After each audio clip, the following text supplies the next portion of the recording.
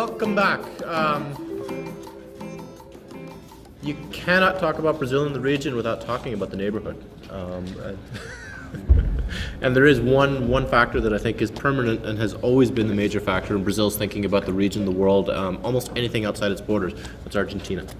So we're going to have Marcelo Saguier from FLACSO in Argentina is going to give us some insight. Good to start us off, so please. Right, thank you, and thanks for the invitation to be here. Well, I'm going to be addressing something else, which is some of the implications of the rise of Brazil and the South American region altogether in the world stage, so to speak. And so in terms of the socio-environmental implications or conditions which have been kind of triggered by, or have been the consequence in a way, of such a rising economic growth and political cohesion, so to speak, of South American relations. So I think here the way I try to think about this is, first of all, this is an attempt for me to try to understand some of the things. So it's not that I have a final kind of a set idea about what's going on, but I try to identify what I think are two conflicting trends or dynamics at play. One is the one that perhaps we're more used to hearing about, which is the degree of political convergence and certain institutionalization that has taken place over the last years in terms of creating a more politically cohesive South American region. And of course I'm talking about UNASUR, but I'm also talking about the extent to which a series of political incidents which have been around the attempts of coup or attempts to undermine democratic legitimacy in certain different countries within the region has triggered political reactions or political responses from the governments, which has allowed this sort of a conflict and resolution kind of a logic, which has allowed the whole community, like the whole South American region, to build some sort of basis of some, maybe it's too optimistic, but something like a regional political community based on the defense of democracy and certain values, which I think the main point here is that there are values which transcend the political divisions or different orientations of the governments that are members of UNASUR. And here I think it's not a minor issue. I think it's because in the context, in the global international context, the fact that a country like Brazil and the fact that a region is able to, for once, have a common voice with respect to things that happen within the region, but also increasingly with things that happen outside the region, shows that something new is happening. And the things that happened outside, of course, I have in mind the coup in Honduras, which is not a member of UNASUR. Of course, I'm talking about the Malvinas, Falkland Island dispute that Argentina and the UK have for many years, and which has now become a regional cause for South America. And I'm thinking about the latest of these incidents or issues, which is the case of Assange, the detention of Assange, and the solidarity of UNASUR with the government of Ecuador. So I think there's, on the one level, this is what I like to think as one level, there's something happening in terms of something of a proto-foreign policy, regional foreign policy, yeah, towards the outside and inside for sure. There's some flexible mechanisms for conflict resolution, dialogue, and assertion of commonality, which I think is quite something. But that, at the same time, coexists with another dimension, another layer, if you like, of regional process, which I think, and here's a proposal here that is contradictory, or at least it sets some of the limits, suggests some of the tensions, which, in relation to the first, set of dynamics I just explained. And here it has to do with the role that natural resources play in relation to regional integration processes. As we all know, natural resources are one of the key elements or factors which explain the fiscal solvency and economic growth of all Latin American and South American countries over the last years. and which has been very much important for sustaining political change, social and political change in many countries, which has allowed policies in areas which have not, social protection policies, etc., etc. But also, the impression I get, or the proposition here is that natural resources, on the one hand, is the material foundation for all these other developments at a more high-profile political level, and on the other hand, it's also its main source of weakness, or its main source of vulnerability. Because, and here's the idea, because in a way this sets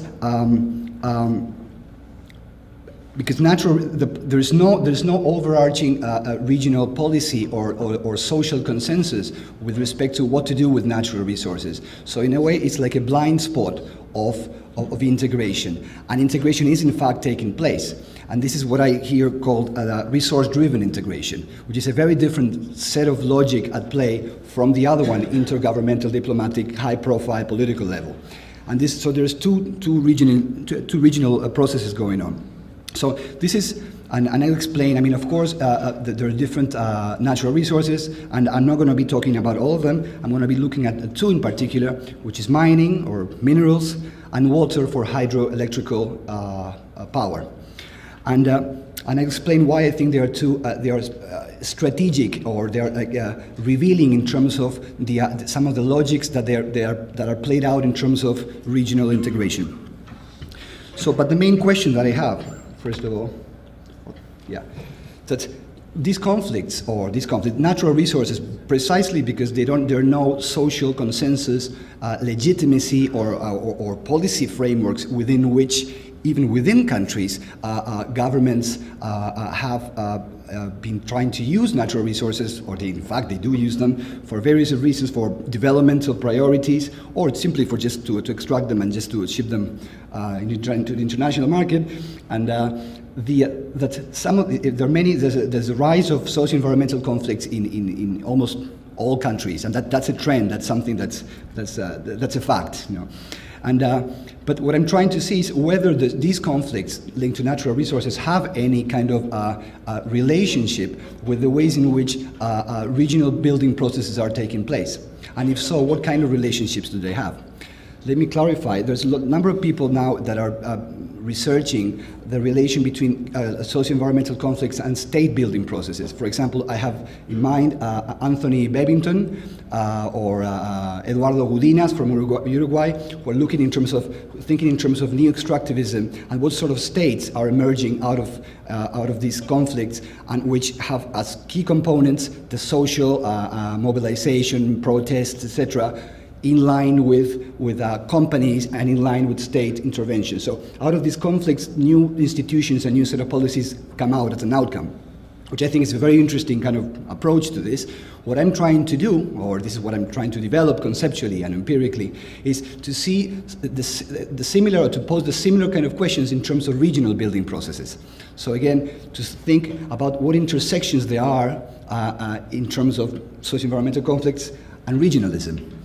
And what foreseeable trends can we see in terms of the ambition of building a politically more cohesive South American regional bloc, which I think is very much contested, but I think there is some kind of consensus that even within governments that have different ideological views, that it's the way forward, and that the fact demonstrates, or the actions demonstrate, that no one has actually tried to stay away from it, and even if you don't always like, what takes place there. So resource-driven integration, this is like the idea, I think undermines ongoing efforts to build a more cohesive political region, as I was just saying, because it exacerbates, write it twice, existing tensions and socio-environmental conflicts, asymmetries and inequalities, exposing the lack of social and political consensus about the place of natural resources in the emerging development model, which is basically what I just said. And as a kind of working definition, I have this, what I try to kind of condense what I'm trying to say. resource-driven integration, it refers to the intersecting dynamics of government policies, investments, and social conflicts in South America, which modify the terms of access and use of shared natural resources. These dynamics combine patterns of imposition, resistance, negotiation, and cooptation between state, business, and social actors. But the key point is that it is in that intersection between these forces where political space is created. And this is political space which is a layer, is a dimension of regional integration. It's not something which happens on the side. I think it's integral to the logic of regional building process. And whatever comes out of that, we don't know yet. It's path dependency. So it could, I suspect it could go the other way around, and it could actually work against regional building, creation of more cohesive regionalism, rather than supporting it. But okay. Okay. So first of all, I think that logic is at play, and I think there's various reasons for it. On the one hand, there are the external structural reasons for why this is happening. And in the presentations this morning, it was clearly laid out, why that's the case, which has to do with the location of the South American economies in the context of the global political economy, which, as we know, has to, is marked by the demand of natural resources by China, India, etc., which has a regional implication on South American economies, which has to do with the fact that the trends or historical trends of dependence on natural resources were maintained in many places and deepened. And I'm talking here most clearly all the countries that are on the Andean side. But also, there's been an expansion of economic activity or reliance on natural resources, even in the other countries where they have a neo-developmental aspiration, and of course I'm talking about Brazil, and to some extent Argentina. So this, in a way, the structural global conditions reinforce incentives to explore and to extract natural resources in general. It's nothing new, we know that. Let me just show a few, some revealing statistics, or numbers rather than statistics, that Latin America, for example, in the mining sector, has become in 2010 the largest region in the world to receive the overall FDI in exploration in mining. Okay, so this is something it's fairly new, and it's, of course, it reinforces certain trends in some countries where mining has been an old sector of the economy, but also it has opened up mining activities in other countries where it's a recent phenomenon, like Argentina, like Brazil, like Uruguay. So there is clearly a tension, or if you like, a reinforcement of extractivism. These are the top countries in terms of FDI in mining, and you see quite a few of them in the world, and quite a few of them are Latin America or South America in particular. But okay, so that's, on the one hand, I think that's what takes place in terms of the structural global contexts which have an influence on extractivism or the gravitation of natural resources within South America. Okay, and that has one important implication, which is the fact that where I link it to the whole regional process, which is the fact that in the case of mining, the mining frontier has expanded. Not only because there's mining exploration and activities in places where it didn't happen to some extent before, but also it's happening in terms of new mineral deposits that are being accessed in areas, in places, locations that were before banned constitutionally. And so here I mean, for example, in particular, that's it. I just heard.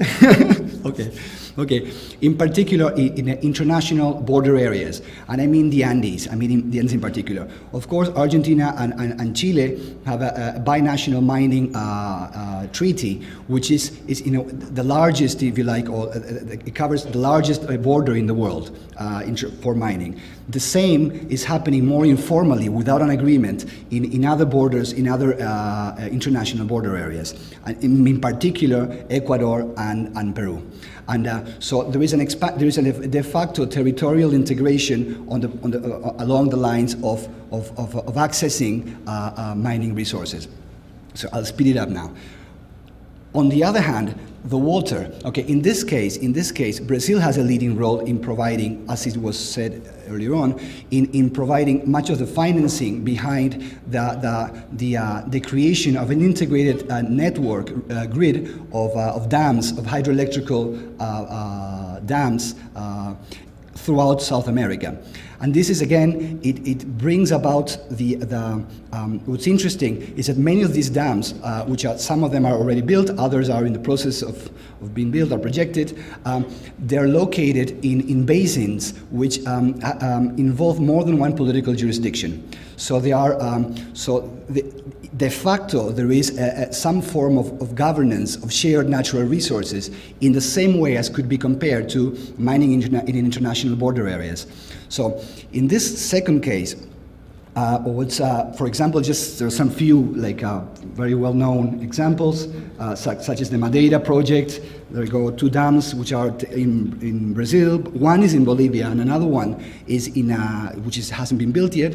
Is in an international river which divides the border between Brazil and Bolivia. Okay. Of course, the Brazilian National Development Bank is the main, as it was already suggested, source of financial support for this.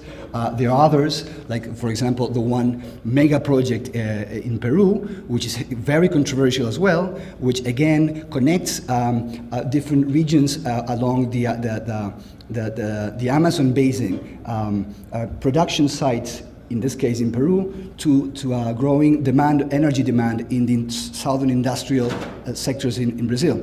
And so in that particular case, for example, the governance of that basin or that arrangement has some kind of formalization with the signing of an agreement between Peru and Brazil, which, as far as I understand, has not been ratified yet, but it is, it's part of a process of formalizing this particular economic relation, which in fact the agreement says that 70% of the energy that's going to be produced there will be exported to Brazil. So it is very clear what the geo-economical logic behind this. But let me say something which is crucial to explain this second logic in terms of the water element, is that the global, again, context, in this case, when it impacts, in terms of mining, I said that it expanded mining activities in many areas, in international border areas. But in terms of industrial projects or industrial aspirations of Brazil in particular, what happens is that it does introduce certain strains on the competitiveness of manufactured goods. On the one hand, competition with China. On the other hand, the rising, the overvaluing of currency, the so-called Dutch disease, which brings, increases the cost of production, and etc., etc. But the point here is that the drive of regional integration in terms of energy has to do with lowering costs, energy costs, at the expense of environmental and social conditions. So there is a race to the bottom logic, which has to do in this case with maintaining Brazilian competitiveness globally, which again has to do with maintaining or fueling the aspiration that certain sectors in the Brazilian economy can fulfill their global transnationalization project, which is something that's happening.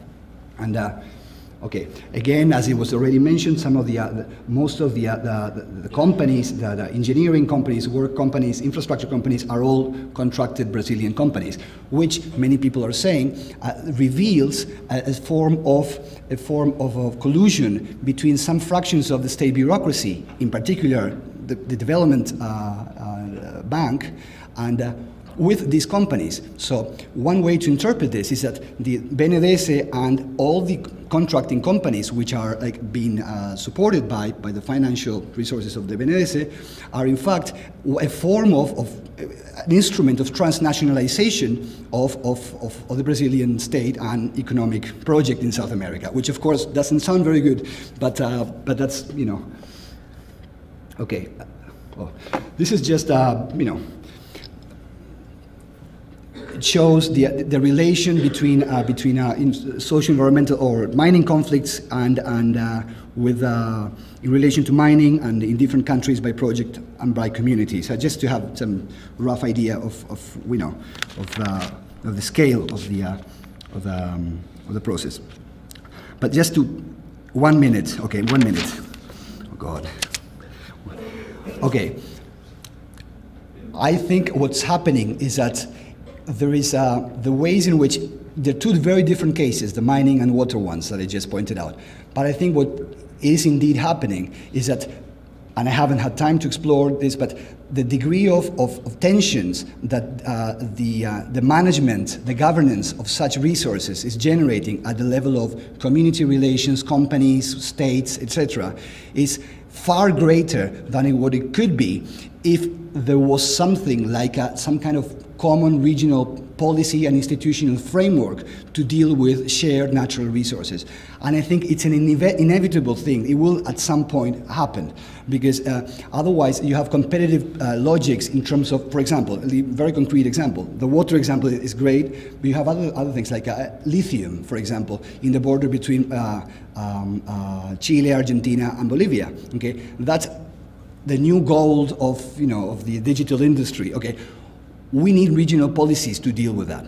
But of course, regional policies which prevent competition between production in each place, but also which incorporates standards, environmental standards and procedures of consultation with mechanisms of enforcement, which applies not only to the companies exploring, but also to the states which are financing this. So, I mean, we can go on for a much longer time. But I think this is one of the challenges, if you like, of regionalism, because otherwise it does create conditions which are very treacherous in terms of creating more tensions and, in fact, working against the overall kind of ambition of having a more cohesive and inclusive and balanced approach to integration. Okay.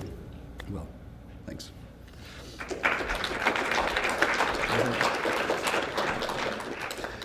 Yes, I mean, that's a tricky one. When I think in the case of water, I think there's a more of a, if you like, I think a state, civil society, or state market alliance is more of a neo-Gramscian approach of state power, international state power, which I think would explain much better the case of Brazilian leadership in its alliance with some economic sectors. I think that's more clearly the approach. I don't think there is enough compensation, or they're taking care into account some of the conflicts that are emerging, and that's where I see kind of the problem. In case of mining, it's more difficult. I'm not sure if I can answer properly which theoretical framework would explain this, because there doesn't seem to be an easier kind of identifiable state actor in relation to integration, because all countries are doing that, and irrespectively of which political kind of vision they have, and Bolivia, Ecuador, but also Brazil with its Vale company, all of them are. So I think there is perhaps even less, if you like, hegemonic consensus with respect to mining when it comes to regionalism. Perhaps there's more in terms of water. I think that Brazil, as a state, and with its companies and with its finance, it has more tools to kind of create the consensus around this. But it's not happening to the same extent in terms of mining. That's, as I said, I'm trying to understand this. Yeah. Marcelo, two questions. One very quick clarifying one. What is the source of this table? Yes. Did you compile it, or? Yeah. No, I didn't compile it. I'm sorry, this is my lack of technical skill. It's. Yeah. There is something called OCMAL, which I was hoping to explain, but I didn't realize it didn't have. It would take so long. There's quite a few civil society responses to all of this, which have regionalized the their actions and debates, and there's something like a discourse coalition around extractive industries. Okay, and one of these organizations or these coalitions is called OCMAL, has a website and which stands for Observatory of Mining Conflicts in Latin America. I can give you the details, and they compile these updated charts.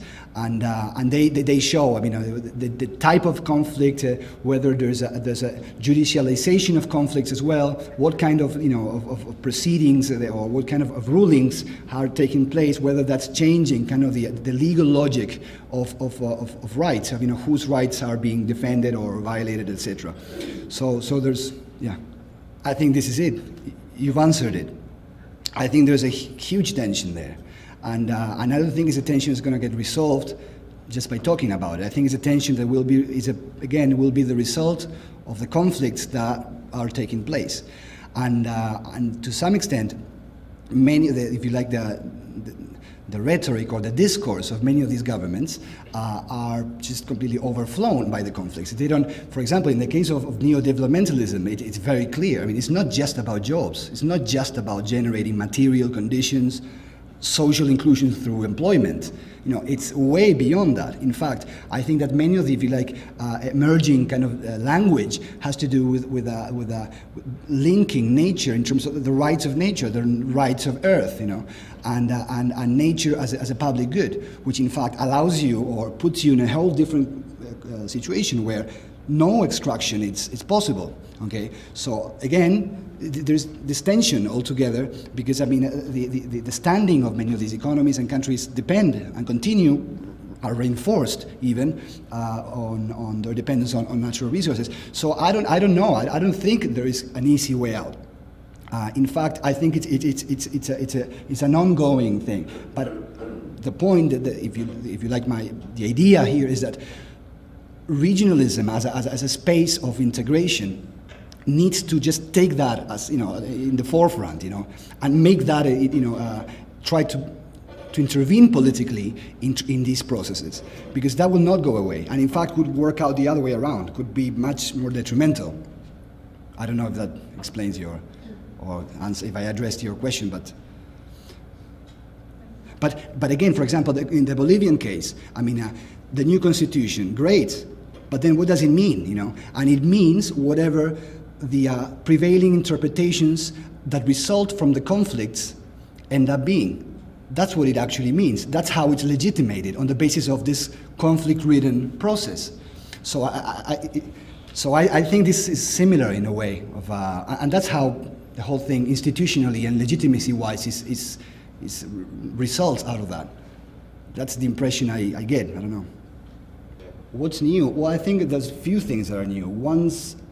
First of all, the degree of politicization that these conflicts have. I think, well, maybe they're not new, but we have to, they're part of today's context anyway. So, I mean, well, for example, the case of, as you pointed out, of Argentina and Uruguay, that dispute over the river.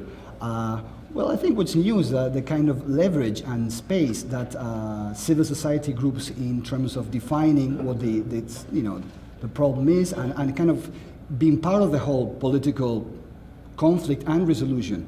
And that may not be new, I'm not sure, but I think that what's new perhaps is the sense that there's something connected to citizenship, which is different, because it has to do with a more of an ecological perspective on rights, and I think that's new. And or for example, the whole thing on ecological justice. That's a new ideology, if you like, and that at some point plays itself in the political process. And we are just seeing a few conflicts here and there, which are, I think, recurrent.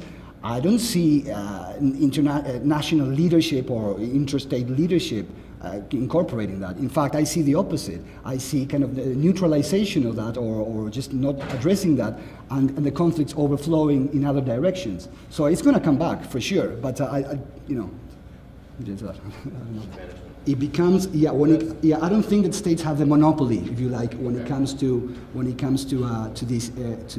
this sort of conflicts. I don't think so, and because if you like, the justifications for why certain things are done don't convince enough people. Let's put it that way, in a very Gramscian way, perhaps.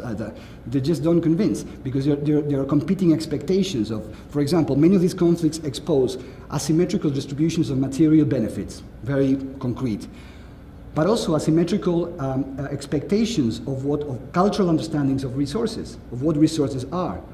And there, I think there's a new kind of avenue that is opening up. I mean, it's not clear that you need to clear cut, forests for the sake of development. I don't think I mean, those kind of assumptions about development are being very much questioned. And many of these conflicts express the fact that there is no consensus around those issues. And I don't know how they will be resolved, but definitely they are part of the political kind of equation. That's more or less. Yeah. This is it. This is the.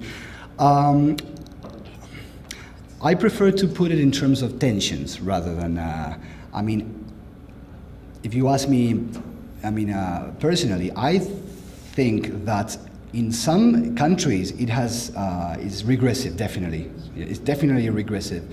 But overall, I do think that having an industrial project, it's a very good thing to do, in order to withstand the pressures towards that regressiveness, yeah.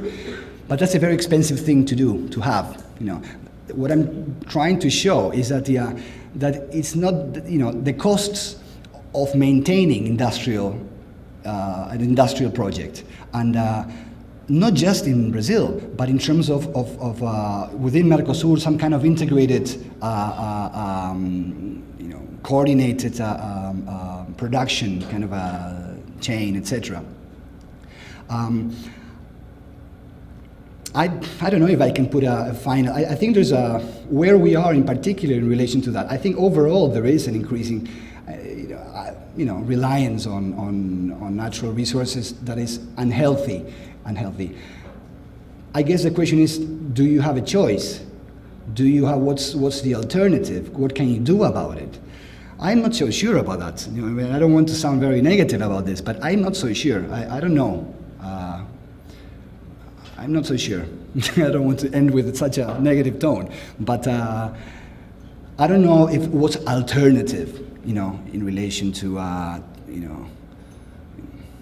I'm not so clear about that.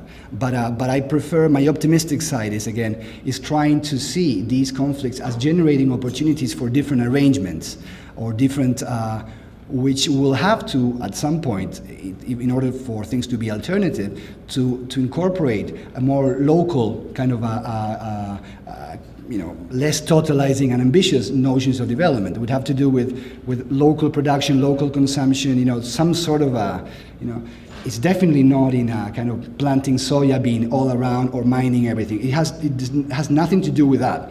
But I'm not sure whether the forces and the understanding of these things are, to a degree, to a certain point where you can actually make those transitions something viable. I think the conflicts will be in the middle, and is how we deal with them, where some possibility will result out of that. I don't know. Yeah, clearly, and I agree. But I think you pointed out one of the logics which explain the nature of these tensions. Again, what do you do with them? Which is more if you like, the who profits from that resource. And but I don't think it's the only logic. And so I think that, if you like, the compromise, or the political space for compromise, also addresses or incorporates other logics which are already being played out. For example, in some of the dams that are being built, concessions to build in Peru, the companies have already retreated. They actually issued a declaration last year, at the end of last year, saying we're leaving this place. They have all the funding, they have the BNDES funding, they have the agreement with Peru and with Brazil, and they're leaving. And nobody's, why? Because the extent to which it has generated a lot of reaction from the people that live there, from the communities, which has become very violent, and there are assassinations, there's police. It's a very complicated swamp, situation, a quagmire, and so the company has actually moved away, and in that case, and there are many of cases like that everywhere, but in that case, it's not the logic of who gets what alone, or just that logic. Is whether, what's the development kind of understanding of why should there be any kind of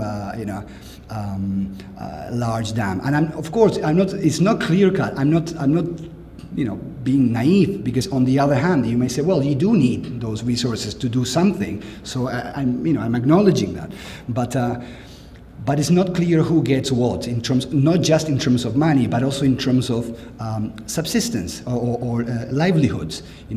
Fair enough, if you're going to swamp 10,000 hectares to build a dam, so what do you do with the people there? Okay, should they be consulted or not? What do you do with all the environmental liabilities that remain there, and in that particular case are not paid by Brazil, for example? Peru will have to, Peruvian society and Peruvian state will have to take care of the social and environmental implications of that. So these are the tensions that are everywhere, and I don't see, if you like, the regionalism agenda or institutions and process dealing with all these tensions, which are coming in different directions.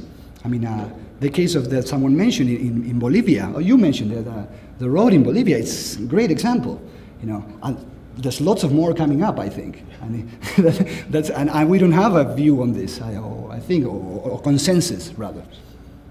Absolutely, because what tends to happen in each country is different, because the subnational authorities will have different competencies depending on how the state is organized in each place.